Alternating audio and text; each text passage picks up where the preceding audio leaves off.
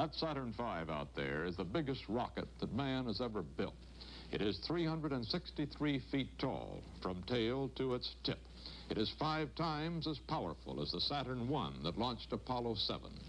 Its first stage alone produces 7.5 million pounds of thrust.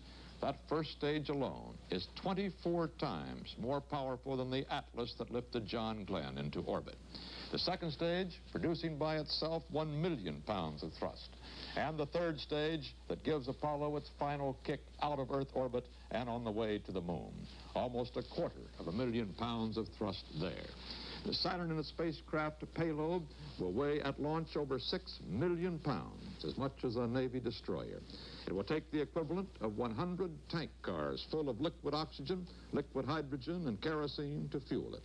And if something went wrong on the pad, this huge skyrocket could explode with the force of a small nuclear weapon, an explosion equal to almost 2.5 million pounds of TNT. Because of that, great attention has been given to getting the astronauts away from that pad in a hurry. There are 3 ways it could be done. The first and the fastest is to use the escape tower atop Apollo 8. The solid fuel rockets in that tower would yank the spacecraft away from the booster in less than a second. Then, as shown here in an unmanned test, the spacecraft would float back to Earth on its parachutes. But if there were time, the escape tower would not be used. Instead, once the word had been given to abandon the spacecraft, the crew would leave the White Room, walk across the access arm, and then make one of 2 choices. If the problem were below them, an indication of trouble in the booster rocket, they and the 6-man support crew from the White Room would hook onto a slide wire that would take them more than 2,000 feet away from the pad in less than 30 seconds. In this test, 3 dummies took that ride down the 2,250-foot wire, hitting a top speed of 70 miles an hour before automatically braking to a halt. At the end of the wire, armored personnel carriers would be standing by to race the men even farther away from the pad. The third method of escape is more conventional, a high-speed elevator that will take the astronauts down more than 400 feet to the base of the launch pad in just 45 seconds. There, they'd step into an escape slide, sliding down at 35 miles an hour and arriving just 8 seconds later in this blast room buried below the pad. In here, as many as 20 men could stay alive for 24 hours, with enough food and air to keep them going until rescue crews got to them through the regular entrance or tunneled down to them. The blast room is small and cramped. It's hot. The temperature is never less than 86 degrees, and since it must be sealed off from the danger of fire, it can't be air-conditioned. The floor is mounted on heavy springs to help absorb the shock of an explosion, and it shakes when someone walks across it.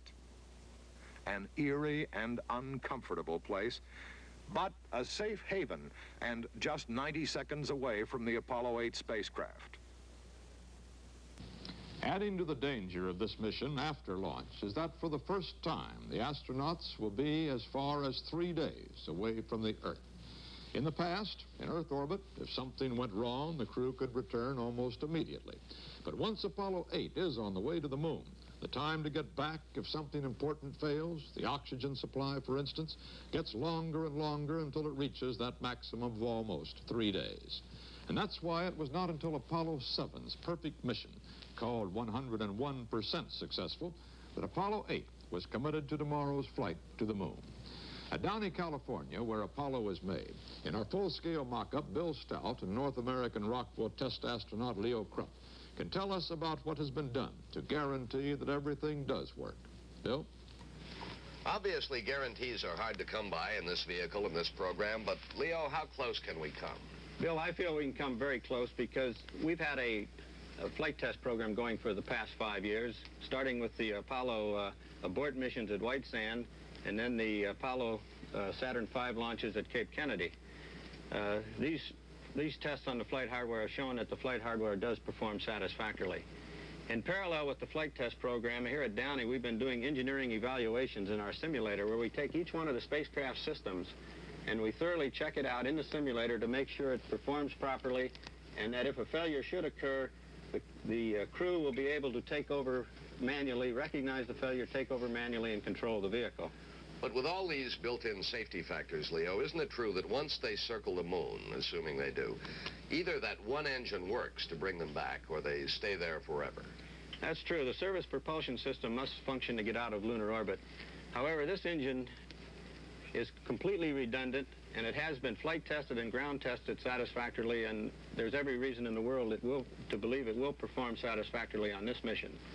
So, no guarantees then, but at the same time, every assurance, every precaution that could possibly be provided. Walter? So tonight, 3 men stand on the threshold of man's greatest journey. If successful, this flight will prepare the way for man's first landing on the moon. It also will place this country well ahead in the race for the moon. It will be not only a great scientific achievement, but a significant propaganda victory.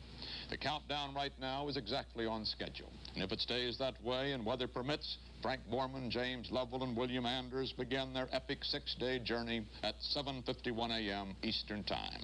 We'll be here starting at 7 a.m. to report on the launch and every major event along the way to the moon and back. This is Walter Cronkite. Good night.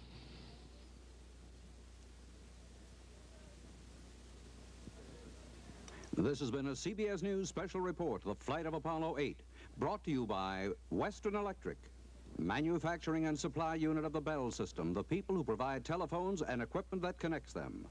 This is CBS.